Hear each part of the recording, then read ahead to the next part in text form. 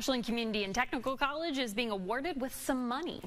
Kentucky Governor Andy Beshear awarding close to $4 million to different agencies and organizations in Boyd County, one of them the Tech Center. News Channel 3's Ariana Mintz is taking a look at how this new money is going to help students for their future.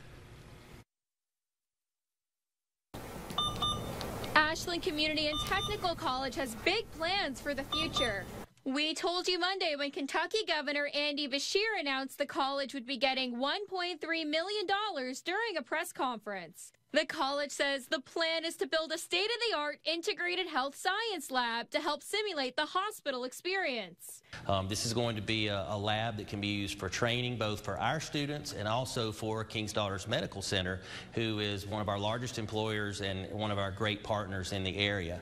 They didn't have a simulation facility. Ours needed upgrading. Students here are saying that having this grant is going to help grow the program, which is only going to help them in the real world. This is one of the current simulation setups the students use, and the college says they're excited to have more space for students. And simulation is like practice for us. It's very realistic. The mannequins can talk to you, they communicate with you. So that gives you more opportunities for like pre-op, post-op, ICU, all of the different interactions from other departments. The college says their goal is to have a simulation day at least once a semester to bring their 5 programs together to work together.